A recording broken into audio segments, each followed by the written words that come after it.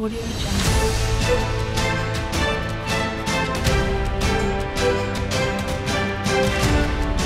Audio Jungle.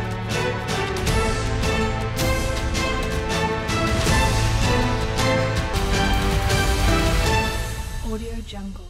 Welcome to Today 24 News. I am Srishti Rastogi and here are the updates on international news. China sends second largest incursion of warplanes into Taiwan. Defense zone Taiwan lives under the constant threat of invasion by China, which sees the self-ruled democratic island as part of its territory to eventually be reclaimed by force if necessary. China accused of interference. After Australia, PM's WeChat account vanishes. Australian Prime Minister Scott Morrison's account on Chinese social media app WeChat appears to have been replaced with an account titled Australian Chinese New Life. UAE destroys 2 Houthi missiles. Week after attack that killed 2 Indians. For more than 6 years, the Houthis have been battling a Saudi-led coalition that includes the UAE. Exhibition on Netaji marks his 125th birth anniversary in Germany's Berlin. The exhibition opened by the Indian Embassy in Berlin, titled Bose 125, includes rare personal letters and memorabilia from Netaji Subhash Chandra Bose.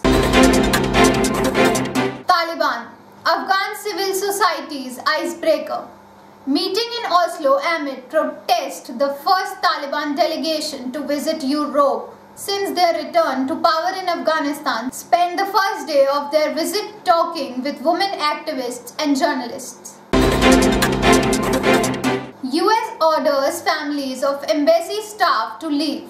The US has ordered the relatives of its embassy staff in Ukraine to leave amid rising tension in the region. The State Department has also given permission for non-essential staff to leave and urged US citizens in Ukraine to consider departing.